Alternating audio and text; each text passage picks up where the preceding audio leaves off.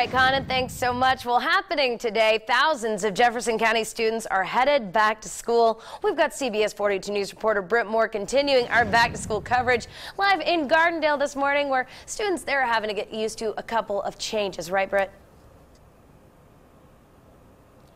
That's exactly right, Lee. I'm here at Gardendale Elementary School. Well, the Jefferson County School District has made some changes to help alleviate overcrowding here. Now, on top of some of those rezoning changes this year, the Jefferson County School District switched back to online registration. Now, Dr. Arletta Rush, the executive director with the special initiatives for the school system, says there's definitely been a learning curve with the switchover, but they're working hard to make sure every student is ready to go come the first day of school. But if you still haven't been able to register your child, you have time to do it today.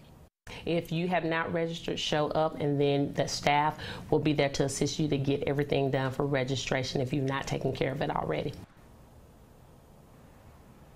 Now, the Jefferson County school system taking a proactive approach to safety. Parents and students will also notice new door locks on every classroom within all 56 schools throughout the district. So that's something to look forward to and look out for this morning. So many changes and improvements being made here in Jefferson County. We'll have all the details online at CBS42.com. For now, we're live in Gardendale this morning. Britt Moore, CBS 42 News, local coverage you can count on.